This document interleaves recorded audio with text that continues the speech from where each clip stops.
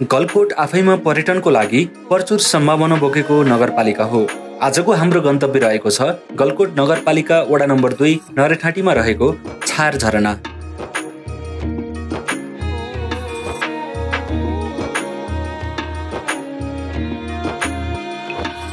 नरेठाँटीबाट करिब 15 मिनेटमै पुग्न सकिने उक्त झरना धेरैलाई नौलो लाग्न सक्छ, किनकि यहाँसम्म जानको लागि सहज बाटो छैन। हाम्रो यात्रालाई सहजीकरण गर्नको लागि हामीसँग पूर्व जनप्रतिनिधि तथा स्थानीय भक्त मगर दाई हाम्रो अघि लाग्नुभयो।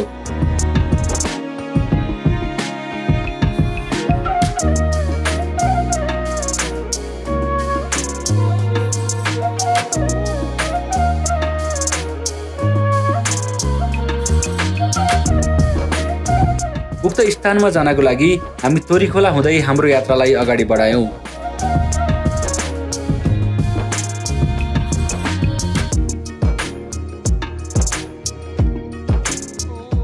तोरीखोलामा रहेको सामुदायिक होमस्टे पर्यटकको लागि नयाँ गन्तव्य बनेको छ। मगर समुदायमा सञ्चालन भएको उक्त होमस्टेमा लोकल परिकारहरूसँगै मगर संस्कृतिको अवलोकन गर्न सकिन्छ।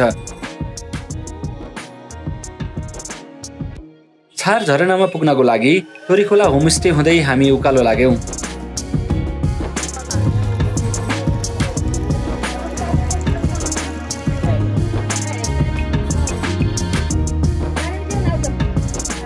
तोरीखोला पुगेपछि हामीसँग मीरा दिदी जोडिनुभयो। आजभोलि मानिसको आवत जावत कम हुने भएकोले बाटो पत्ता लगाउन मुस्किल थियो।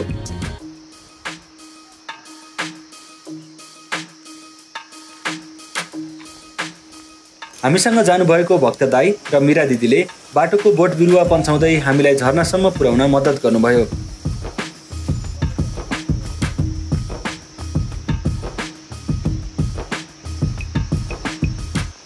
हिउँदको समय भएकोले झरना अलिक सानो देखिन्थ्यो। यहाँबाट देखिने दृश्य र झरनाको मनमोहक दृश्यले पनि मन लोभ्यायो।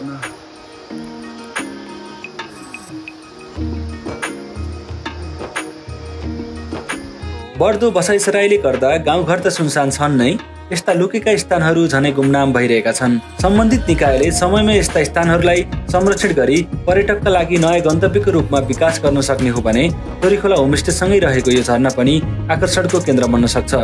अझ भन्नुपर्दा झरना नजिकै रहेको चौरलाई पिकनिक स्पटको रूपमा पनि विकास गर्न सकिन्छ। पहिला त यत्रो धारा यहाँ थियो, अलि माथि चाहिँ धारा निकालेको कच्चा दुईटा पोखरी छ नि यहाँ। यो पोखरी फेरि यहाँ त्यति बनाउने हो भने त पोखरी पहिला जसकोले बनाएको थियो नि त्यति व्यक्तिले लगानी हालिदिन्छ सरसफाइको लागि बनाउनु लागि। अब अरूमा चाहिँ हामीले यसलाई त्यति तारबार गर्ने हो, अनि यहाँ के बनाउनु पर्ने बनाउने हो। यति ठाउँ यति ओटे त झकिनु पर्छ फेरि। यति कुरोको यति सो छ यहाँ।